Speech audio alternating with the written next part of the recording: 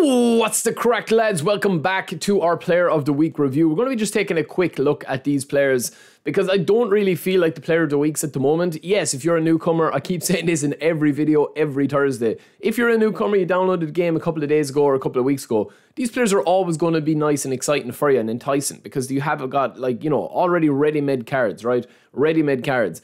You don't need to do anything to them, right? You obviously were able to get your free spin by playing in the event. And of course, they only cost 100 coins. But I feel like that there's a big kind of, there needs to be a big change to these, which I'm going to be doing a dedicated video on. But we will do a quick little review of them, of players that I recommend if you do spin from.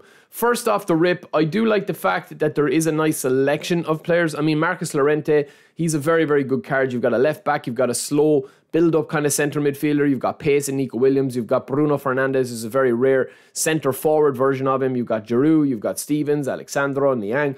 Firstly, these three players at the top, and I'll include Cruz in this as well if you have not got another version of Toni Kroos. This guy is going to give you a lot of passing. 97 passing is kind of wasted on him and the rest of the card. He's kind of too slow, too immobile, I would say. They don't do really like justice to these types of cards, especially the fact that Cruz has only got 76 balance and I've never really seen him fall over.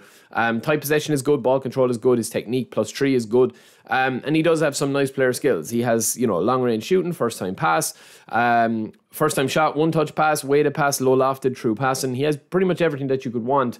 But again, he's just a bit slow, you know what I mean? That physical contact and balance for that part of the pitch, he is going to be a little bit wasted. Now, as an attacking midfielder, it'll be different, but he doesn't really have the shooting ability then either. So it's kind of a tricky one. Icardi is kind of always been a player that, I'll just hide my webcam here, lads, just to show you the positions they can play. Icardi has always been one of those players that, yes, he's a fox in the box. I'm going to be bringing some videos on fox in the box very soon because I think they've kind of changed it up a little bit. But he does have good player skills, but I feel at this stage, lads, that literally GP Mbappe, I mean, if you're spinning and wasting coins on Icardi, trying to get Icardi, and you've got 1 in 11 chance of getting him, 90 finishing, 90 attacking awareness is good, but the balance at 76 and the acceleration at 78 will just not cut it past Division 3 unless you're just playing for pure sheer fun, which most people don't play the game for fun anymore. They just play it to win. But Alexandro, again, down as a centre-back. He's had some good cards in the past. He actually gets a booster here, the Juventus man. Not a bad card at all, right? Him and Danilo have always been kind of like interesting cards. This is an interesting card. He has blocker, interception, aerial superiority, and heading. He does have fighting spirit, and interception. But I think that's where kind of the good parts of this card stop.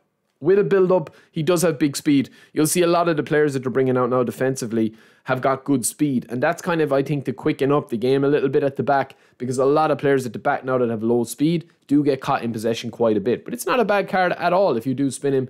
And of course, we do have Niang as well, which is literally just a header and finishing in the box goal poacher. Got some nice player skills, super sub and fighting spirit kind of saved this card, I would say. But you can't add anything else onto him, even though he can play left and right wing. That's going to bring us to Stevens and Giroud at the bottom. Not a bad card either. Stevens, he's actually not a bad card, but his acceleration and speed are way below what you need it to be. His defensively, you know, defensive engagement is only 75, is quite poor. He does have blocker, interception, aerial, and acrobatic clearance, so he's got all the skills, but he doesn't really have the stats, and his player ID is not going to be that good because of that. Giroud, we're going to have a look at him. I know a lot of people like Giroud, fox in the box. It will probably be his last card that we get here. Super sub, area superiority, and heading, long range shooting, acrobatic finishing, first time shot, one touch pass. Very good build up centre forward. I've actually been surprised at how good Giroud has been. If you do spin 1 or 2 and you get him, it's definitely a good return. He's a fine card. Don't mind his acceleration or balance. It's all about just getting the ball into the box to him, no matter what, you know, in the air or on the ground. We also have Marcus Llorente, one of my favourite players in eFootball 22 and 3. Very, very decent. I mean, speed, acceleration are going to be in the 90s. His low pass is going to be 85 plus, so it hits the threshold. And on top of that, if you're using the likes of Pep or Xabi Alonso, you're going to get the aggression plus 85, which is going to be nice. Tight possession and dribbling going to be plus 80. Balance is the one thing that kills this card. It's definitely not the best version of Marcus Llorente, but he can play everywhere. Look at all the positions he can play, so he's a very useful player if you are starting off.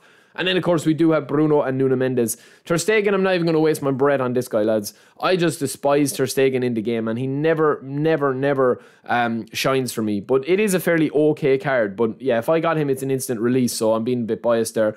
Bruno as a deep line forward. This is an interesting card with the booster. High kicking power, nice pass, curl, lofted pass, attacking awareness, ball control and dribbling. I would have liked if they were going to be doing this Bruno card. I definitely would have liked them to, you know, for him to have nice balance. If he had 90 balance, this would have been a very unique card with the aggression, the kicking power, the acceleration and speed wouldn't have been too bad if he had high balance, but he does get a passing +3. And obviously he set up the goal for Manu to score the winner in the FA Cup. Marseille turn, one-touch pass, heel trick through passing. He doesn't have low lofted though, which I thought he would have. And he doesn't have weighted pass, which again is a little bit of a miss as a passing +3 with a deep line forward playstyle. So it is an interesting choice there as well. I don't really recommend this Bruno card, even though he can play a lot of different positions from, you know, CMF all the way to CF.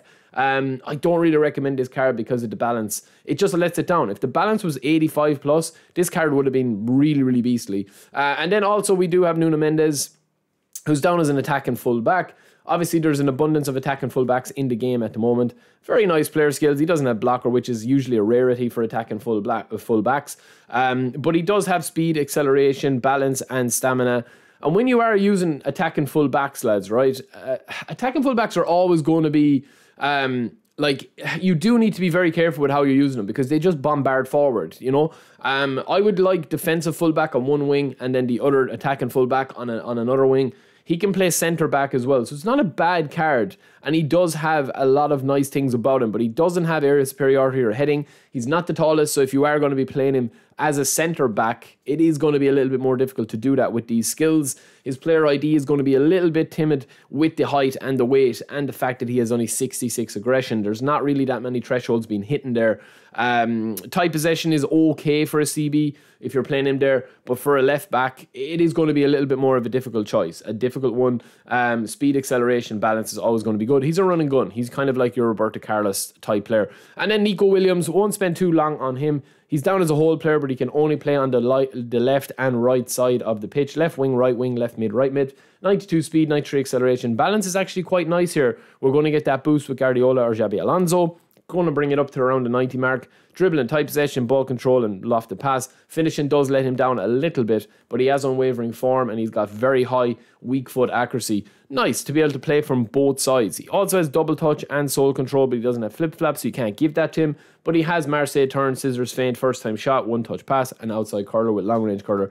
It's not a bad card. Listen, I'm going to be doing a video and a blowout video on what I think needs to be fixed and changed for the player of the weeks for eFootball 2025. I don't think they can continue to do it this way and continue to have the players coming out the same release pattern, the same release thing the whole time, because I just feel like that the hype for the player of the weeks is going slowly down and down and down.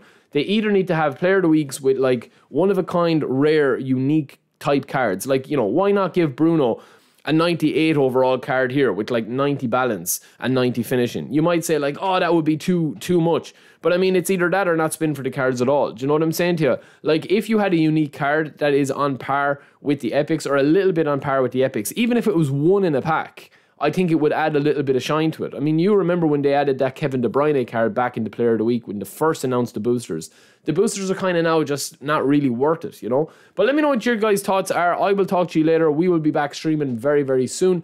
Today, we will have already streamed by the time this goes in, but we'll be streaming on Friday as well. So let me know what you guys think of these Player of the Weeks. I'll talk to you in a bit. Peace. Don't forget to subscribe.